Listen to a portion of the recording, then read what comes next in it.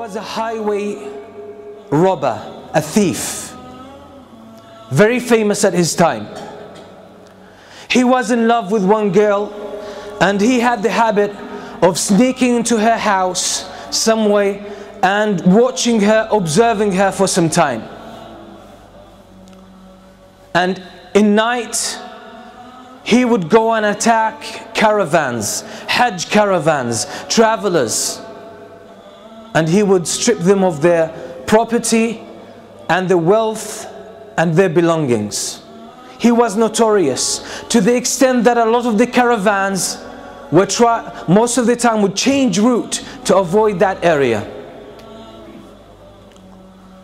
One night he climbs up the wall of the house of that girl that he loves, and he sneaks into the house, and as he was making his way into the house, someone was praying Qiyam al-Layl. Someone was standing before Allah subhanahu wa ta'ala and praying at night alone, reciting the words of Allah subhanahu wa ta'ala, أَلَمْ يَأْنِ لِلَّذِينَ آمَنُوا أَن تَخْشَعَ قُلُوبُهُمْ لِذِكْرِ اللَّهِ. Hasn't the time come yet for the believers that their hearts pay heed and feel humility to the words of Allah? Hasn't that time come yet? And the words shook him and grabbed his heart, and he was moved deep inside. It hit a chord. He started thinking about these words, and he forgot the main reason why he came to this house. And the only response that was on his tongue, his spontaneous response, was Bala ya Rabbi qad an. Indeed, my Lord, the time has come. And that moment he changed. So he went out of his house, roaming aimlessly, contemplating his life, contemplating his past, his behavior, his reputation, and his future, and his relationship with Allah.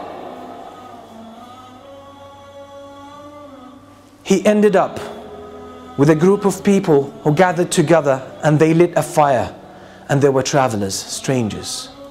He asked their permission to join them. He sat with them, and they were disputing whether to spend the night there or to carry on their journey. And one of them said, we should stay here because there's that famous thief, that famous robber.